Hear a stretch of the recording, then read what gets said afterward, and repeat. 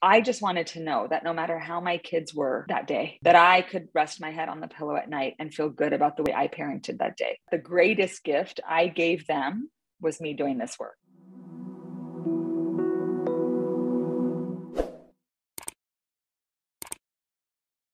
Hi, Michelle. Hi.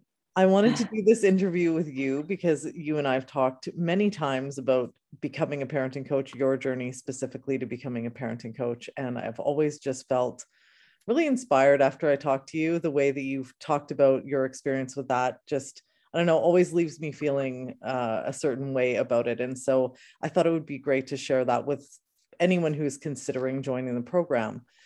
Because one of the things that stands out for me is I know that you contemplated joining for some time before you decided to say yes. Yeah.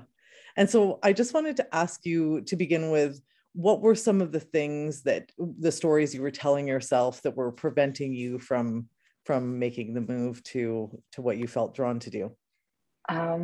Let's see. Great question. Before having kids, I was in corporate America, worked crazy hours. I always had a entrepreneurial spirit, but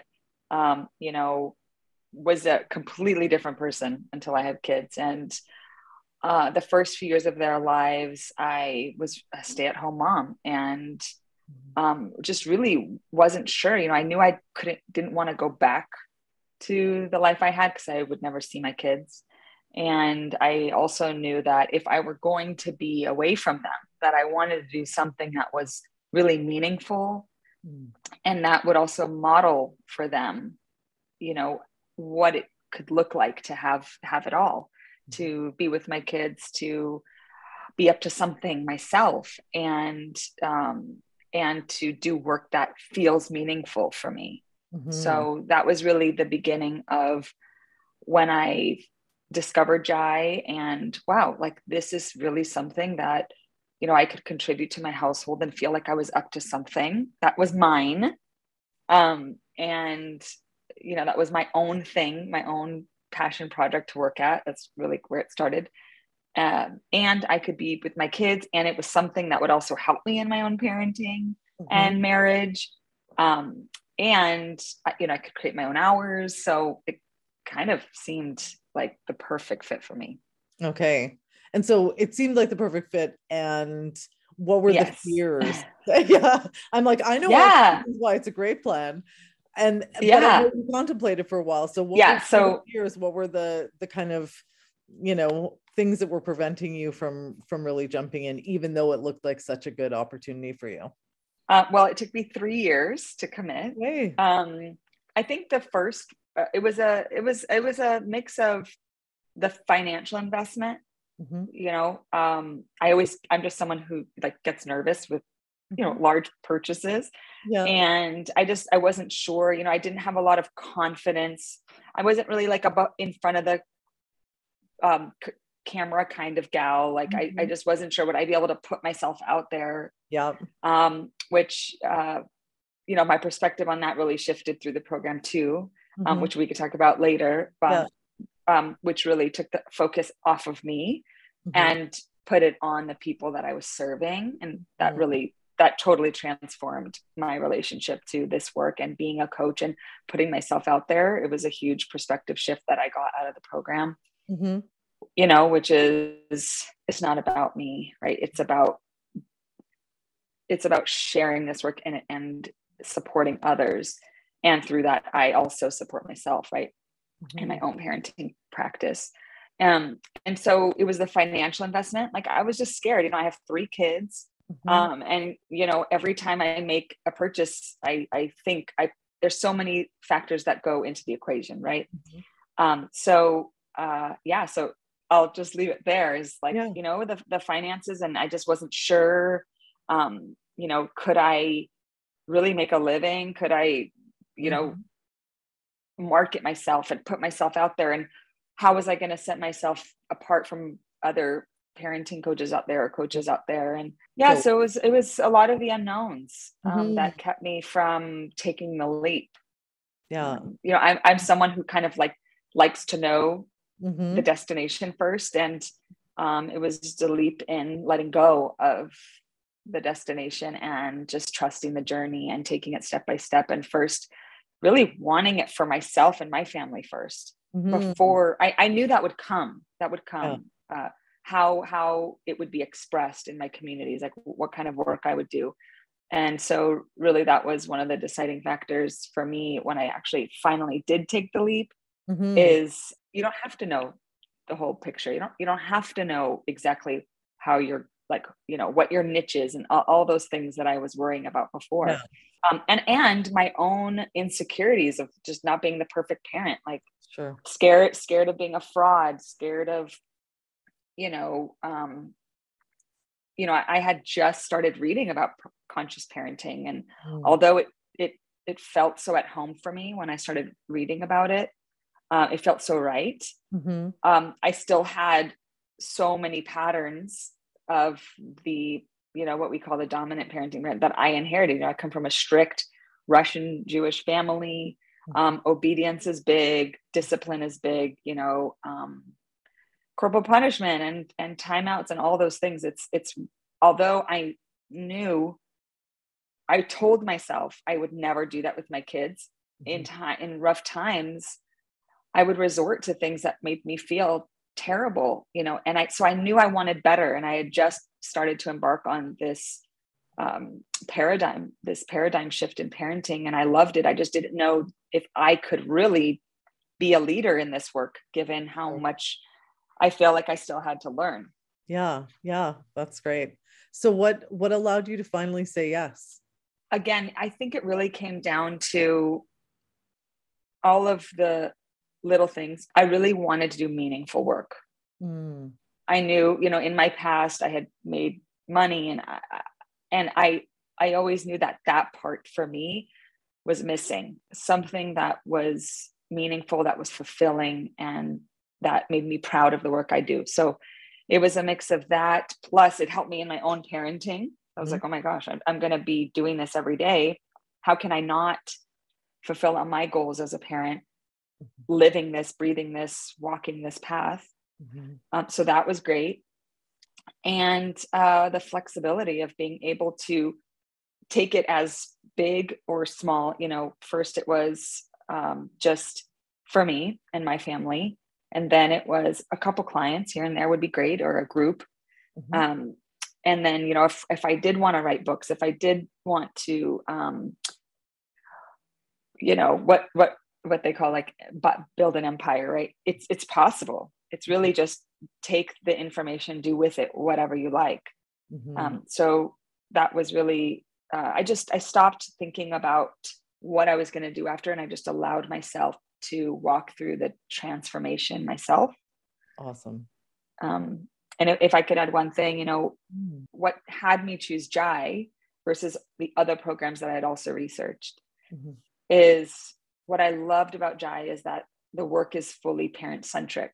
So, what I wanted and what I was seeking is, I just wanted to know that no matter how my kids were that day, that I could rest my head on the pillow at night and feel good about the way I parented that day.